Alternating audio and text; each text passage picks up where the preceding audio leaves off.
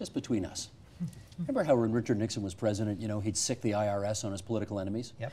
Okay, if some cabinet minister gives you a rough time in the press or something like that, do you ever go back to your staff after hours and say, you know what, let's take a deeper look at this guy's budgets? Oh, wrong commission. Well, clearly, if we Don't did, answer Steve, that. I wouldn't admit it on the air.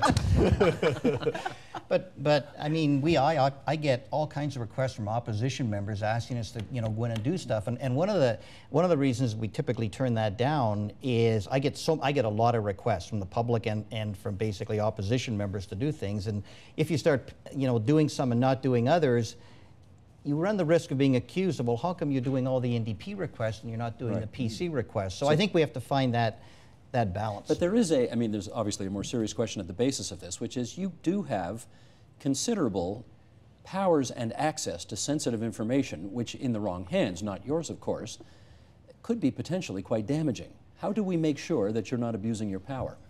I think that's a good question because I think that often we come out with our reports, and the last report we come out with, I mean, was on the front page of every newspaper.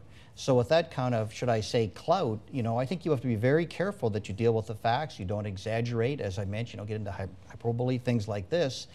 And the Standing Committee on Public Accounts, which is comprised of all members, I can assure you, if they felt I was overstepping the line, they do not hesitate to say, you know, Auditor, where are you coming from on this, or where are you getting your information? And from time to time, they do slap my wrist, and we do have a good discussion about, you know, you're going too far, Auditor, you're not going far enough. So I almost have that on a weekly basis before my appearances before the committee. Support Ontario's public television. Donate at tvo.org.